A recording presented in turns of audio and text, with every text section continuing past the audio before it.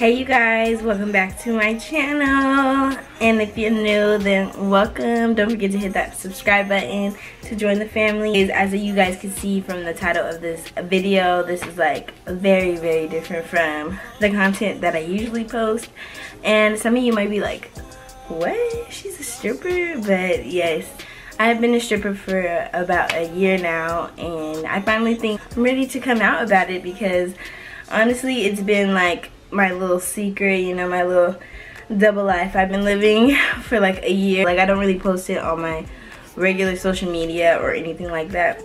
I'm like, you know what, today is the day, the time is now. So yes, let's get into this video. So for most of you who clicked on this video, you obviously want to get some information on how to become a stripper, because I know when I first started dancing, like, I did not know like really where to start that much. I did have friends that danced too, so it was like I got to ask like a little bit of questions from them, but for the most part, once I got in there, you know, I was on my own. So it's like YouTube was like my best friend. Your dancer's license is like the first thing you need to become a dancer in most states. Some states I know that you don't really need a license at all. In my state, Arizona, you do need a license, so I had to go and get that. You could look it up for your state, look up, you know, dancer's license wherever you're at. They should have like information on how to get it if you even need it in your state. But for me, I just went to the city hall, and then it was easy. Like, I called, I made an appointment, went to my appointment, I filled out information, took a cute pic. Actually, my pic was not cute, but I took a picture, and then I got my dancer's license that day. So it's really easy once you do it. Now it's like crazy because I'm trying to renew my license out here, and it's like 2 months out for appointments. So I'm like, dang, like there's a lot of freaking dancers, and like I know that it's on the rise. Like, there's new people like at my club all the time. So step 2 is your dancer name. When I got my dancer's license, on the paper I filled out, which it usually is like that, it will say like to put your names down. So I would come up with like 3 or 4 names to come up with that you really like, because some clubs that you go to, you'll go and say if you only have one name, then you have that name and somebody else take that name, you're gonna be like, okay, shoot, like what's my name? And you're gonna have to think like on the spot for a name, because I know that's what happened to me.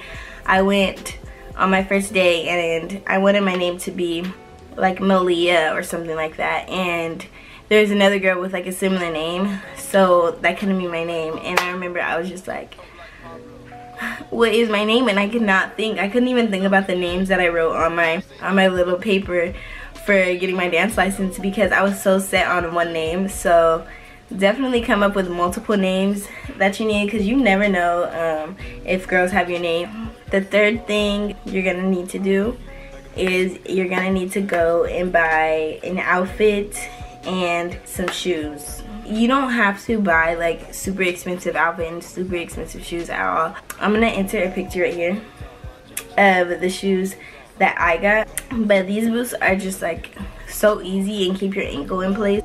And for outfit wise, what I would recommend is getting an outfit that you feel very comfortable in and that goes with your body shape, because sometimes I see like girls in different outfits that are new, and you know, they see the outfits that other people wear, but then they don't have like the body type for that outfit, which when you're a dancer, stripper, whatever, you are judged off of the way you look, you know what I'm saying? So it's kind of like you want to be put together. You don't have to be the smallest girl in the world, because I am not the smallest girl. You can be plus size and still be a dancer. I met dancers of like every size. I met a dancer like from really super tiny, super skinny, like no ass, no boobs. I met dancers that are plus size, so it really doesn't matter what size you are. What I would recommend, like me, I did have like a little pouch at the bottom, so I like to wear a lot of like one pieces, because I feel like it just like sucks me in right there and you can't really see the pouch as much. Yes, so definitely get an outfit that goes with your body type and that you feel very comfortable in.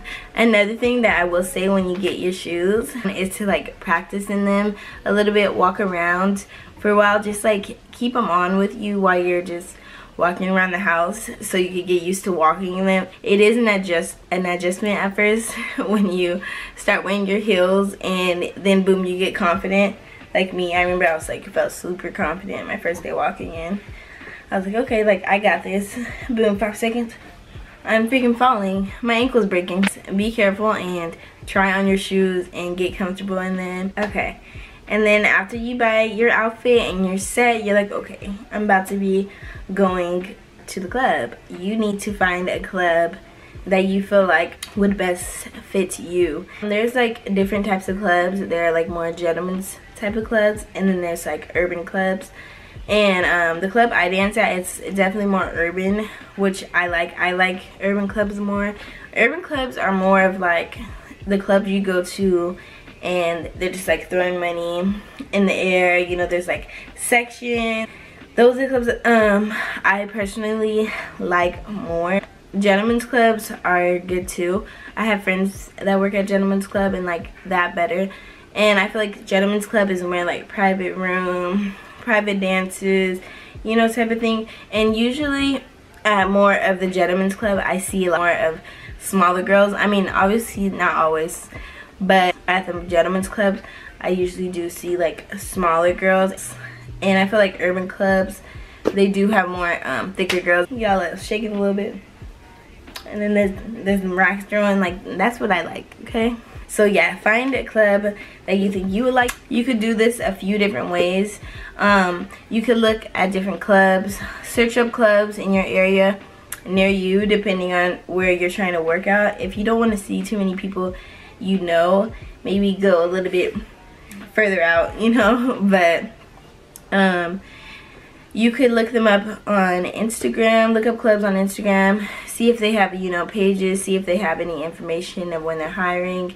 You know, you could kind of see the girls on Instagram. You could even DM them. The club I'm working at now, I did DM them, and then they told me when to come in. You could call, ask them, you know, for information, ask them when they're hiring, you know, when they need dancers. And then another thing you could also do, you could go into the club that you are thinking about as a customer and go fill out the vibes, get a drink or so, and you could kind of see what you're getting into. The last way that I know people get hired at clubs is some clubs offer like an amateur night contest. You know, the girl who wins gets hired to the club.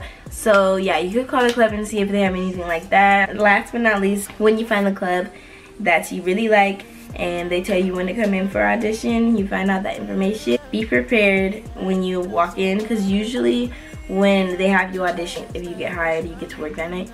So I would recommend to bring a bag that can fit your, you know, your shoes in and your clothes to change out, a little money bag, and then maybe like another outfit. And when you show up for your audition, you're gonna make sure you got your nails done, hair done, everything did. Yeah, you're gonna want to make a great first impression. You know, you're gonna want to feel yourself, just get bomb, just get real sexy. You want to look at the mirror and be like, okay, I am that girl. Okay, I am that girl, and I am a stripper, and I got this in the bag. Okay, stay confident, smile, and you will do good. Do not worry about anything. Leave all that anxiety out the door, because you're new. It's your first day. Nobody's gonna expect you to be perfect. Okay, I'm gonna probably do another video next on how to prepare for your auditions and everything to pack in your bag in the next video. I hope you guys like this series on my channel that I'm starting, and I hope that I help a lot of you guys out, because I know it's really like nerve-wracking and you have a lot of questions when you first start. But I'm gonna be here to help you. Just don't forget to like and subscribe and comment and let me know if I helped you, and let me know how you did at your auditions. Okay, bye.